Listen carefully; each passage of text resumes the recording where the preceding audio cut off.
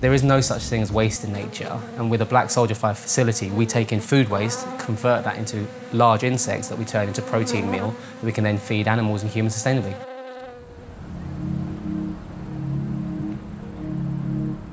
By 2050, the global population is expected to reach almost 10 billion. Demand for food could rise by 60%, further impacting already depleted land and oceans. Just like us, the animals we eat need protein. Around 40% of global crop calories go towards animal feed, with the two main sources coming from fish meal and soy.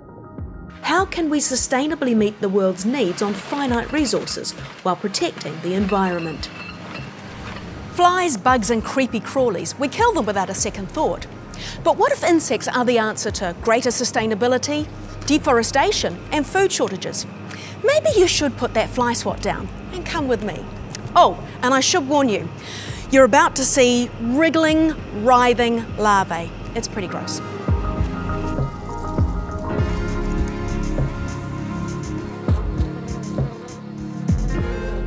Entocycle's mission is a simple one: to sustainably feed the world using the power of insects. Black soldier flies are one of nature's key recyclers. There is no such thing as waste in nature, and with a black soldier fly facility, we take in food waste, convert that into large insects that we turn into protein meal that we can then feed animals and humans sustainably. Hello! Hello, hello, how you doing? Hi, I bought my PPE, I'm COVID safe. Is it Karen? Yes, it is. Good to meet you, Karen. Fantastic. Tucked away under the railway arches in London is the R&D office of Entocycle. Director Karen Whittaker founded the company 6 years ago. With a background in environmental engineering, he travelled the world as a scuba diver and saw the pressure food production for the human race can have on the environment. There are two main problems with the current food supply chain. One is that countries like the UK are massively dependent upon imports, so about 80 or 90%, and that's of two key protein products, soya meal and fish meal, which we import internationally from the likes of Brazil and South America, such as Chile and Argentina. That means we're placing huge issues on other countries to produce the food for us. COVID has perfectly demonstrated the problem with the supply chain, with food being caught at ports. The timeline between products being delivered has just massively increased. So what we need is hyper-local, sustainable protein production, and black soldier flies are one of the key solutions to this problem. Matt Holl is the company entomologist or insect expert. Oh, cool little office space. Yeah.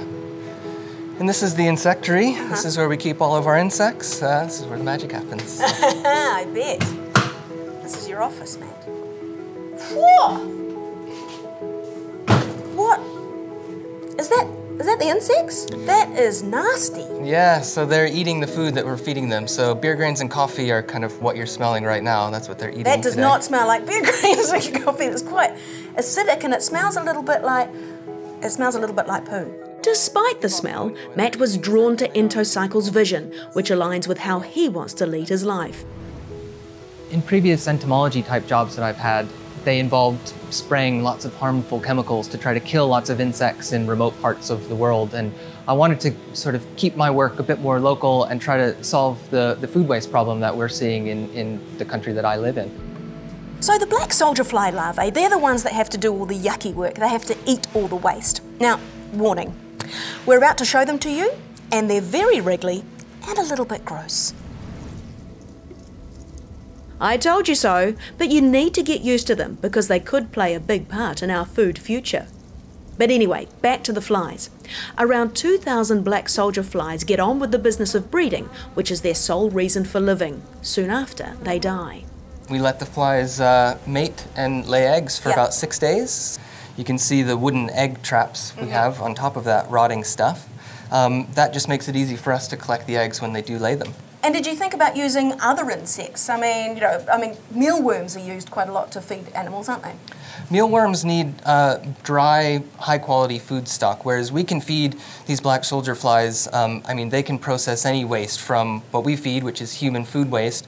They can eat meat. They can also eat manure and develop that way. So we can feed them almost anything and get a high-quality protein source out at the other end. There's no need to tend pastures or grow crops. Food waste is picked up from the local cafes and breweries. Steph Rogers then puts it through a mixer, and the final product will be mixed in with the larvae. But like any dad, Matt must wait for the eggs to hatch in the nursery, or cupboard in this case. So 24 to 48 hours after we've taken the eggs, they'll hatch out into the food here. So we place them on these hatching platforms. Yeah. If you look closely at this one here, maybe at the end of the mesh, you can see really, really tiny, what we call neonatal larvae, the larvae that have just emerged from the eggs. The black soldier fly, or Hermetia illucens, has a rapid life cycle. Once the eggs have hatched, the larvae live for 3 to 4 weeks before they begin to pupate, and 2 weeks later they emerge as flies. But for protein production, the larvae are harvested and processed after 2 weeks.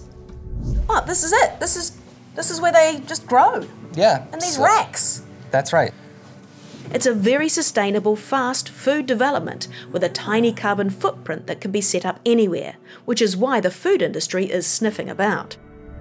Right at the beginning, it was quite difficult because the idea of breeding billions of flies, you know, on the face of it, looks quite, you know, crazy. But actually, it's now become mainstream. You know, media are talking about it, supermarkets are engaged with this, feed companies need it.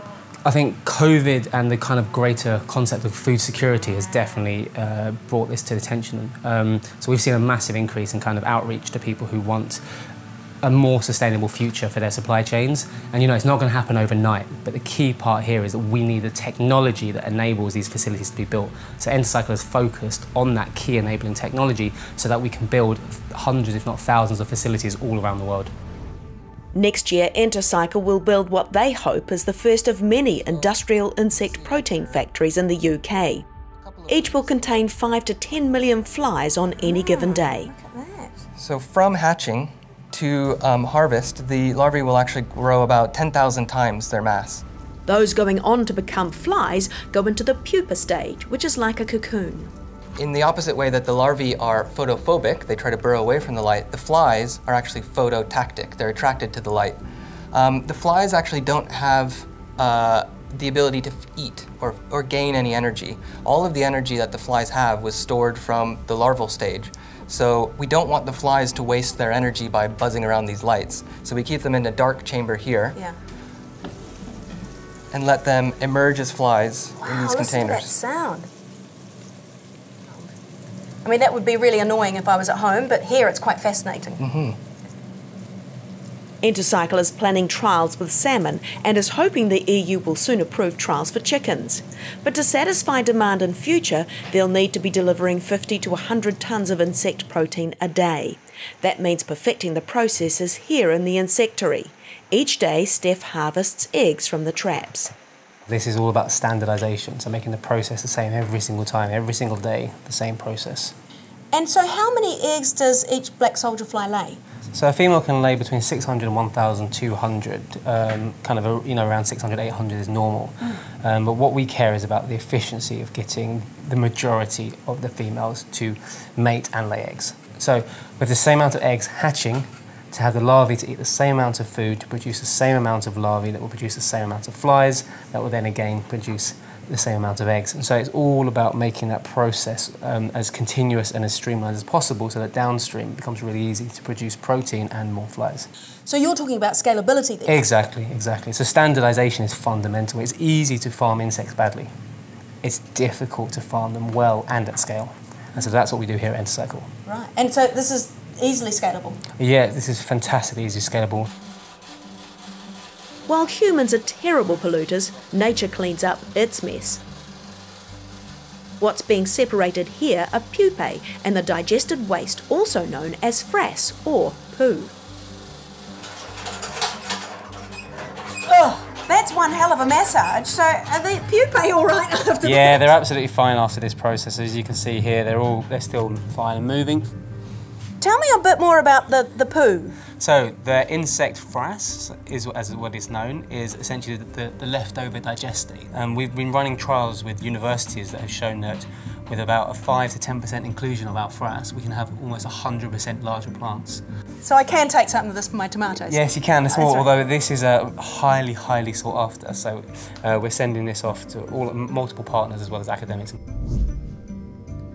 So this is what it's all about. This is the final product. This is whole, dried black soldier fly larvae. Wow, they're not very big, are they?